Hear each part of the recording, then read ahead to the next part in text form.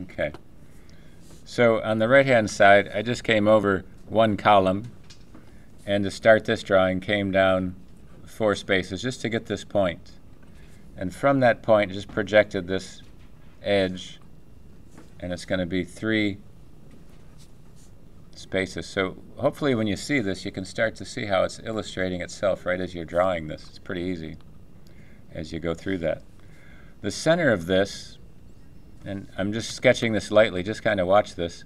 This is the center cube, or if I find the center, I can cross the diagonal, and that's the center point right there. That's the midsection, okay?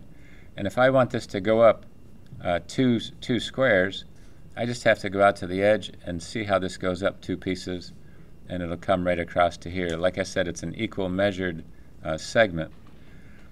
So from here, from the center up, it's just going to go up to this piece right up into the midpoint. And once you have that, just going to go ahead and take it across. So see if you can put this rectangular space on your page and then just project this piece up. And again, it's going to be equal measured out. So when you take a look at this, 1, 2, 3, I'm just going to put it up three spots and connect it from here. Now I'm just drawing this in freehand, but there you have the pyramid drawn in. So you've gone up from the center 3 spaces, so it's kind of in the middle of it, right there. And then to do the opposite, you're just going to go down the paper, right from the center, just go, it's a midpoint of this line, but you're just finding that section, and there's the point for this one. And it's equal measured right from that center line. Okay? Now again, I'm trying to get you to use the straight edge to help you, so I'm going to just do this as a linear sketch, just so you can see it real quick. Lining up these points makes it very easy.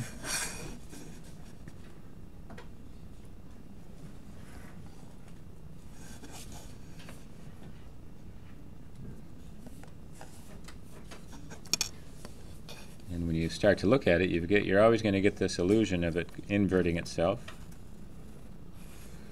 and going both directions.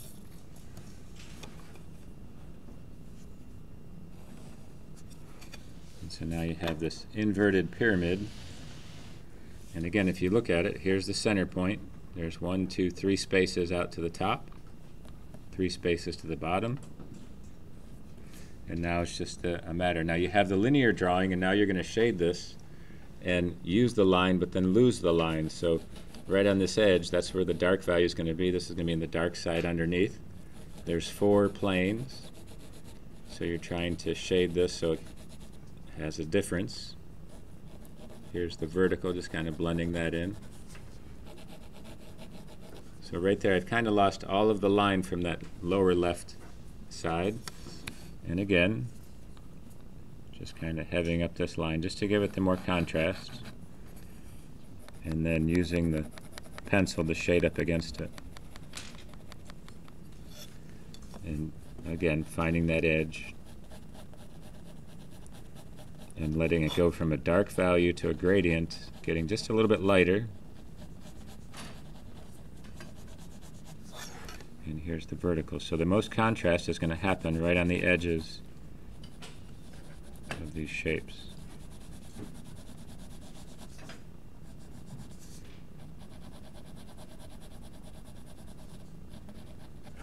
Okay. If I go to the one right next to it, do the same thing. Just find that edge. This can be a little bit lighter overall. But again, as I shade this, I lose that line.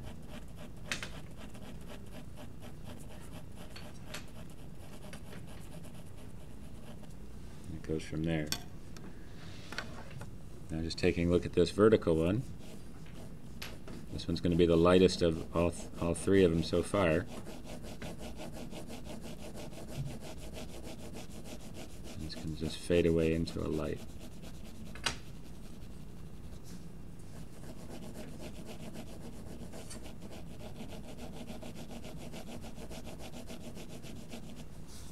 And here's the line trying to lose that edge.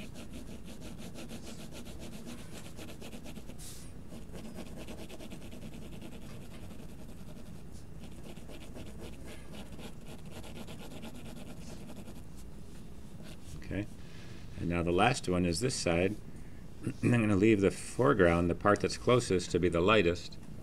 And this line, just going to blend it in right from there. That's going to be the darkest value on this side. And kind of blend it in. And just let the light of the paper be that edge. So now you have 4 gradients. The first one you had 3, and now you're building this up. And then once you get it, go back and just make this a little bit darker as it gradients through there, and that's going to push that edge forward. Just going to put a little piece of paper underneath my drawing so I don't smear it. And blend that one going up.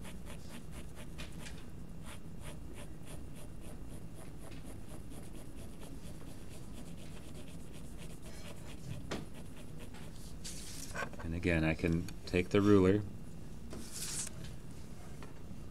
since this is all in a vertical line,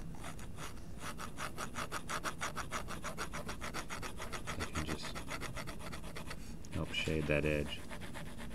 Because the most contrast comes right up at the top, where those two planes meet.